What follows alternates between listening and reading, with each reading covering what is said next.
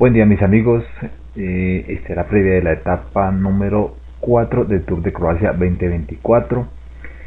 Pero antes vamos a ver los resultados de la etapa anterior, la etapa número 3, que fue modificada, solo quedó de 90 kilómetros entre Movi, Windolski y Opatilla. Fue recortada por los fuertes vientos que estaban soplando, así que quedó solamente de 90 kilómetros y con 3 puertos de montaña, uno de segunda y 2 de tercera, y el final pues era plano. Podría prestarse para los sprinters. Veremos qué pasó. El protagonista más importante de la fuga fue Brandon McNulty, el norteamericano, ya que mantuvo en fuga. Tuvo que cambiar de bicicleta, sin embargo se pudo mantener en fuga.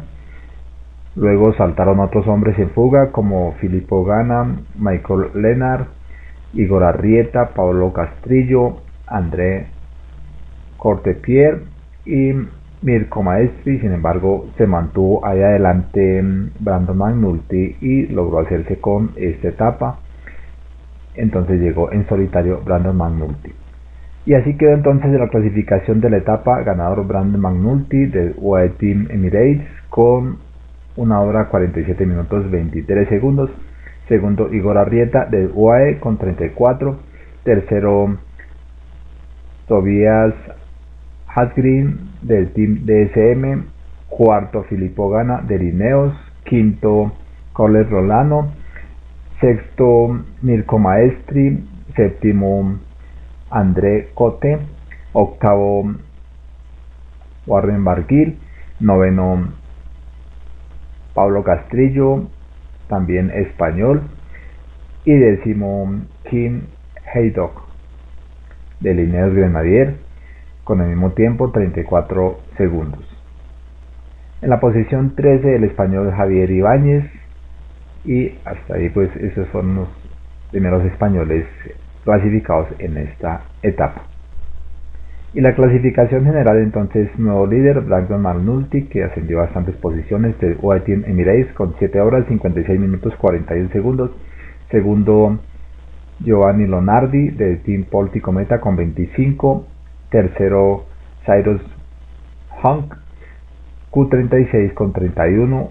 Cuarto, Fred Wright del Bahrein con 33. Quinto, Tobias Andersen del Team DSM con 35. Sexto, Kim Haydock del Ineos con 35. Séptimo, Anders Flodanger del Team Jayco con 36. Octavo, Nico Roratti del Bahrein con 37. Noveno, Ben Turner de Ineos con igual tiempo, 37. Y décimo, Marcin Brozinski con 37 también. En la posición 11 el español Xavier Serrano del Team Polti con igual tiempo. En la posición 15 Javier Ibáñez, también español. La posición 18 Pablo Castrillo, también español, del Ken Pharma. Y en la posición 20 Igor Arrieta, español también, del UAE Team Emirates. Entonces esta es la clasificación general y esas son las posiciones para los ciclistas de España. Y la etapa 4 serán 160 kilómetros entre Crac y Labin. Es la etapa reina de esta carrera, con un puerto fuera de serie que son 11.7 kilómetros, 6% de inclinación. Es un puerto categoría especial, queda bastante lejos de la meta ese puerto.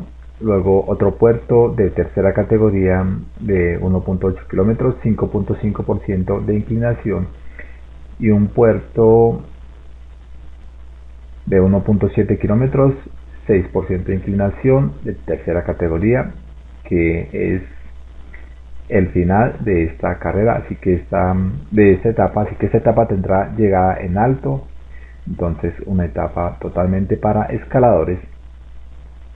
Sin embargo, pues lo que tiene que ver con Brandon McNulty podría sostenerse allí como líder, porque la verdad pues se defiende bien en la escalada, por lo que por ese lado la clasificación general no podría modificarse.